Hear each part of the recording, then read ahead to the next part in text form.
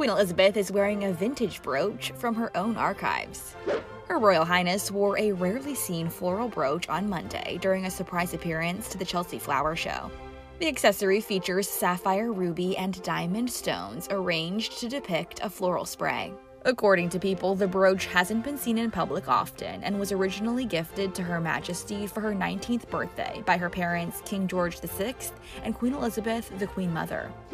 Although the monarch does not keep the sentimental item in her usual rotation, she has worn the stunning jewels before. In October 2011, she added it to her purple jacket at the Floriade Flower Festival while on tour in Australia, and donned the unique birthday present in a photo with Prince Charles in April 1949. In 2022, the 96-year-old styled the brooch with a bright pink jacket and her traditional pearls.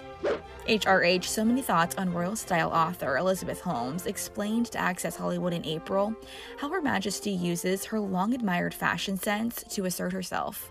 I think the Queen knew that she needed to craft a consistent public image, and so she developed this formula of the same shapes so people would know what to expect from her.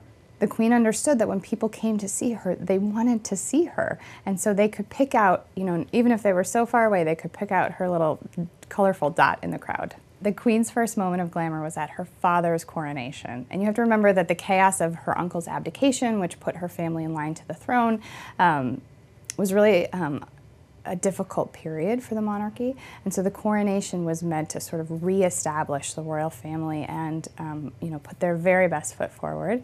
And a young Princess Elizabeth got to get very dressed up for the occasion in a dress with bows and a fur-lined cape and a little coronet for her and her sister, Princess Margaret.